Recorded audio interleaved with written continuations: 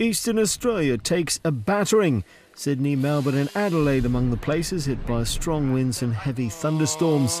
Roofs ripped off, trees uprooted and power lines brought down, taking out whatever was in the way, be they buildings or cars. Many cars. There's trampoline snatched off the ground and popped on top of the roof.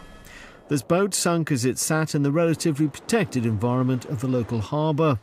The state's second biggest city, Mount Gambier, recovers from winds that roared through at up to 65 miles an hour, which may explain what happened to this shed. Ripped apart by the gales and now a major DIY project for its owner.